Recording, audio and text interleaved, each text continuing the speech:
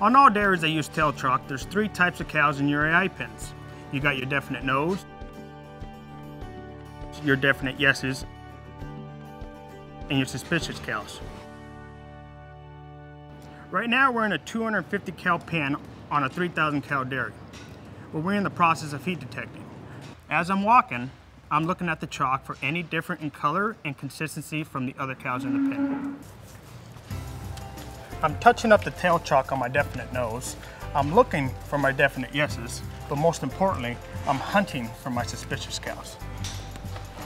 This is an example of a definite no. She still has bright chalk left from yesterday, and there's no sign that she's been ridden.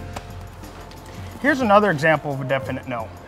Even though she's missing most of her chalk, her hair is uniform and undisturbed. But if you look closely, you can even see that there's bright chalk still left on the tips of the hairs. It's impossible for another cow to ride this cow and only pick the chalk from the bottom portion of the hair and just leave the tips. So we'll just simply reapply the chalk and move on. Here's an obvious heat cow. There's no doubt that she's been ridden multiple times.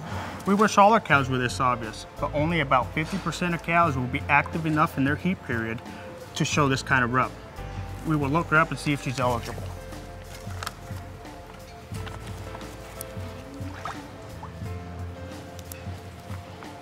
She is. So we'll put today's date on each side of the hip and move on.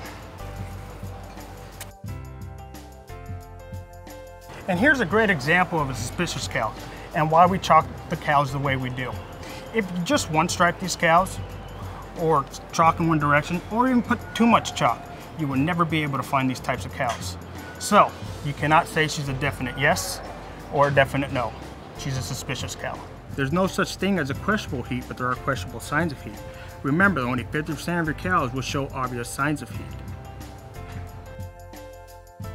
Your suspicious cows are just as much in heat as your obvious cows. They just didn't get ridden as much. Being able to pick out your suspicious cows allows you to find more opportunities to create the pregnancies that every dairyman needs to run their dairy.